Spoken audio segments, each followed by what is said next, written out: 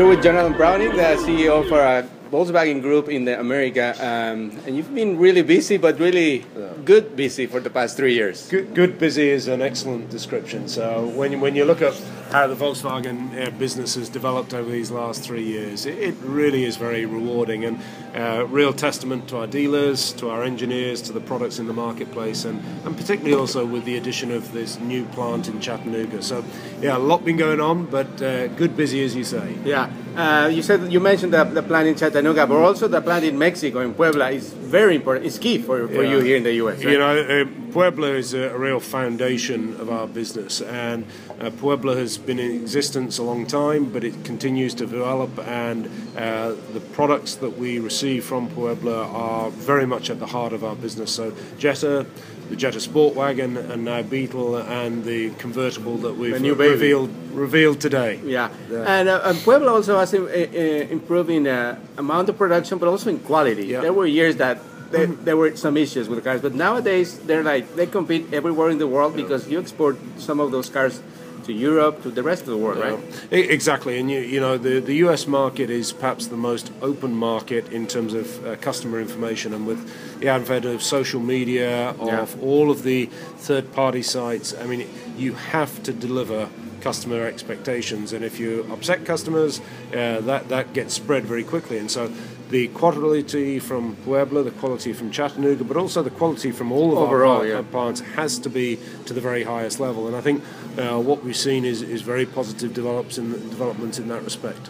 Okay, so let's talk a little bit about the new Beetle convertible, which when you were doing really well in the U.S. back in the 70s, that was one of the cars, and the other was the minibus, right? Yeah. So now you bring back this one, and it's amazing. We already drove it, and congratulations to your team and you.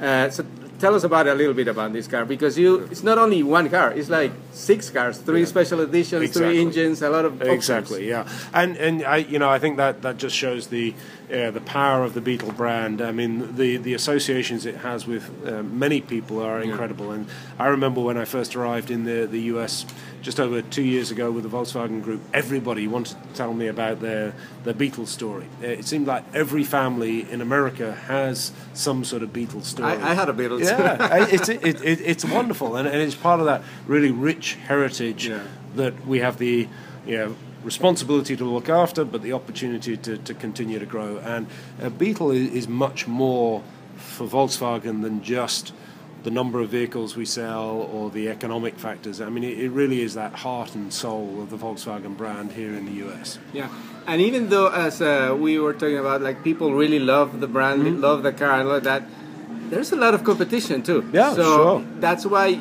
you have to improve your cars and the quality and the offering of engines. Yeah. Diesel, for example, is very important too for the Volkswagen Group in general, not only Volkswagen, right? No, you're absolutely right. I mean, the competition is very intense. There's some great vehicles in the marketplace, but the nice thing is what is happening now is people, they have this kind of sympathy towards VW that we've just been talking about, but they're also now realizing that it's not just an aspirational product that maybe is out of reach, but it's actually accessible. It's affordable.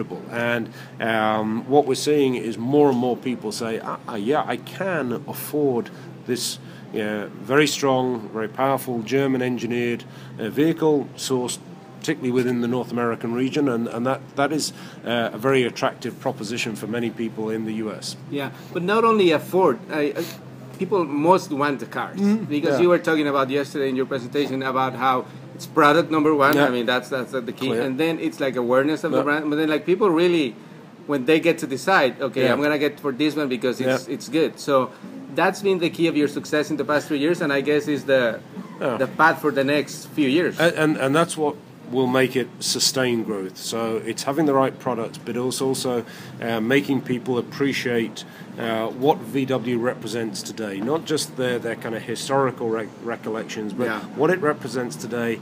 German technology that is accessible, that is a product for me right now. And so there's a lot of enthusiasm amongst many people, but we've still got a job to do in terms of educating even more people as to what Volkswagen represents. And I think you mentioned the TDI, clean diesel technology. We're still only scratching the surface. I mean, we have very loyal customers, we have very enthusiastic customers, but for example, with Passat, we now see up to 30% of our build of Passat with the clean diesel technology, and that's growing. US manufacturers are now beginning to introduce diesels to their lineups as well, and that gives us a huge opportunity for further growth. Yeah. You were talking about small groups of enthusiast people, and I want to ask you something that you probably won't answer, but anyway, the Sirocco. There must be a small group of people, I don't know how big or small actually, that would love to have that car in the States. No, that's a vehicle that I'm very enthusiastic about. With the Golf R, that was one of the first product decisions I took when I arrived here to bring the Golf R to the US, and that's an amazing vehicle. Scirocco is as well.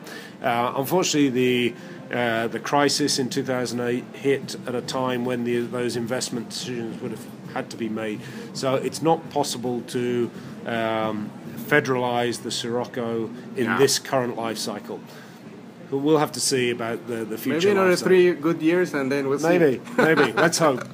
Well, thank you very much for your time, Jonathan. I know you're very busy here at the LA Auto Show, and also I admire your energy because you've been going non-stop all the time. Thank you. Thank you very much. All right, appreciate it.